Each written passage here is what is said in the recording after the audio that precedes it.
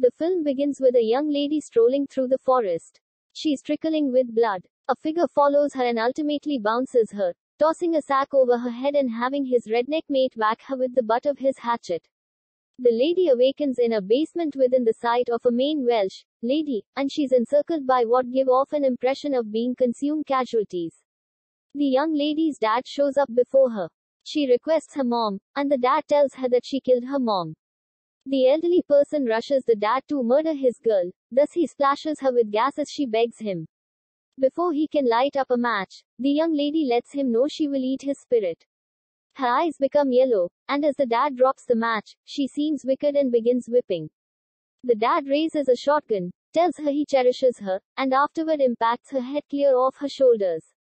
Some time later, a vehicle is heading to a tranquil piece of the forest where a lodge is.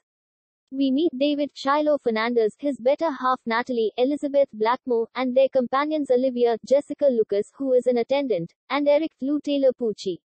Olivia tells David his sister Mia, Jane Levy, is sitting tight for him toward the back. David tracks down Mia, sitting on an old separated 1973 Olds Delta 88, smoking a cigarette while drawing. He tells her she looks excellent, yet she believes he's being a liar. The gathering enters the lodge, where Mia grumbles about a smell. We learn here that Mia affectionately recalls her mom, however David doesn't need her to. It additionally creates the impression that their mom was sincerely harmful toward Mia. Everybody assembles around a well. Mia, being a recuperating drug fiend, takes out a sack of powdered tranquilizers and pours it down the well, promising to be finished with it for good and quitting. David at long last chooses to consume the lodge with Mia still inside.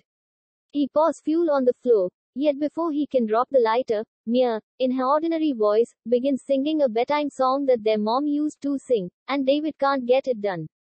Outside, an electrical discharge strikes a tree, setting it ablaze. He concocts one more course of action. He gets 2 needles, in addition to other things, and begins to uncover an opening outside. He heads into the basement. He observes Mia, who slices at him with the case shaper and tosses him around. She attempts to suffocate him, yet Eric steps in and hits Mia.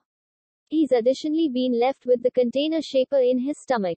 Outside, it begins pouring blood. A hand erupts starting from the earliest stage, snatches at Mia. It's the abomination. It pursues Mia, who snatches a trimming tool from the device shed and attempts to run. She stows away under the jeep and figures out how to cut off the abomination's legs, devastating it. As she attempts to run, however, the abomination spills the jeep